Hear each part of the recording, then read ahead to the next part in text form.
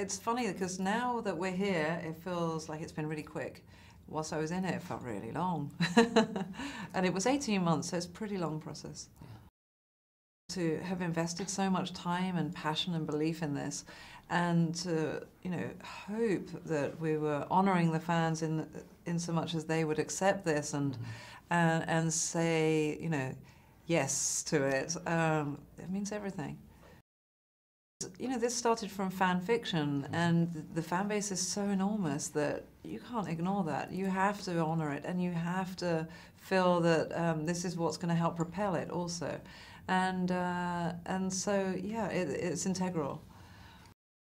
The two of them are such charming, sweet people.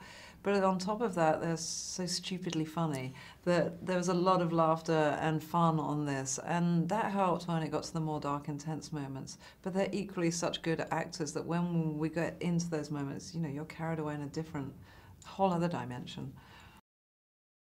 I'm really just excited for them to see the arc and the journey of the relationship and where we go with that, where we take it, and especially with the arc of Anastasia, because that journey was really important to get right, and for the relationship to get right, because it felt like a very fine line, almost really a knife edge, slip one way or the other, and it takes you into the wrong territory. And I wanted it to be a journey of empowerment, and by the end, a very bold decision and a strength to come from it, and then boom, we're out.